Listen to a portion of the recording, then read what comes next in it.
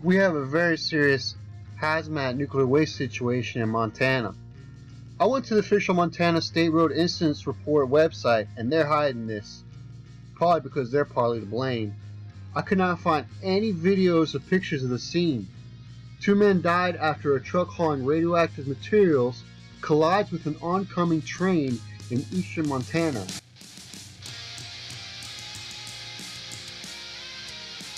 The collision occurred on Road 1013 and US Highway 2, east in Roosevelt County on Saturday around 5:15 p.m.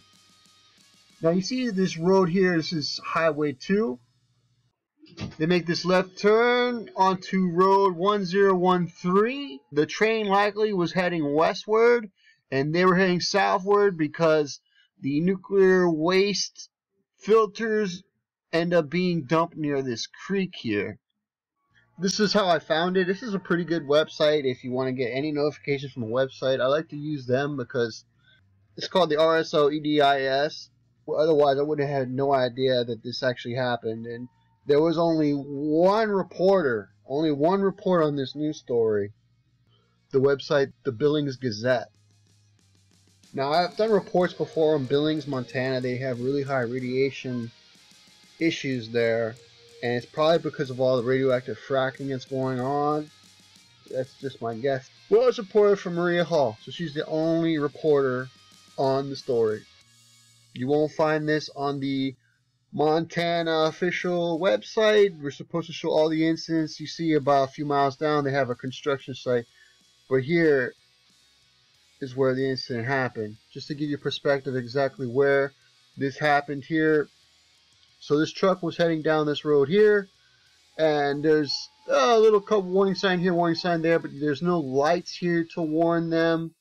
There's usually some type of closure that goes down when a train's coming through, but that's not found on this road here. So that's why the county or the state or whoever is going to be partially responsible for this unless they find drugs in the kid's system, which gets me wondering, why is 18-year-olds hauling around nuclear waste? You shouldn't be hauling around any nuclear waste, period. You have 18-year-olds who could still be in high school hauling around nuclear waste. It's ridiculous. Does his parents know what kind of work is he getting into? So unless they find drugs in this kid's system, there's probably parents are probably going to win some type of lawsuit, I imagine. And that's why I'm guessing probably why you won't find this incident report on the official website when they're reporting everything else. The area they were traveling southbound, and what I found even more interesting is when you go down the rabbit hole where this road takes you to this place called Glendive, Montana. They have a dump here where they send nuclear waste to. And look where it is. It's right on the Yellowstone River. So you keep digging further and it gets worse when you figure out what's going on. So this is on the North Dakota, Montana. There's the train tracks there. So the nuclear waste was dumped here. There's a creek over here. So it likely some of it will flow into a creek. I imagine some of this will end up here, and then the farmers will be growing it into their food. The box of the truck separated from the cab, landing in a ditch nearby. The occupant's cab and frame of the truck were also found in the ditch. The 18-year-old driver and the 21-year-old passenger were dead when officials arrived on the scene. Occupants in the train were not injured. The truck was believed to be transporting radioactive filters, often used in oil fields, to a nearby dump site. The truck was owned by Ow Inc., a freight shipping company located in Culberson.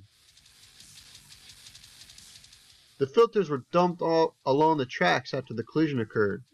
Moon said that the filters pose a radioactive hazard.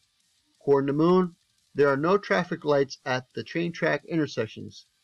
The victims' bodies were transported to a nearby funeral home. The Roosevelt County Sheriff's Office, Ow Inc., responded to the scene. A hazmat contractor company from North Dakota will clean up the radioactive material. Yeah, good luck with that. I believe this truck was headed to Glendive, Montana, that has a permit for nuclear waste. So I also did some more digging and found out that Montana is pretty lax on letting nuclear waste being dumped in various places. If you have the money, you can get a permit, $150,000 permit. You got the money, you can do whatever the hell you want.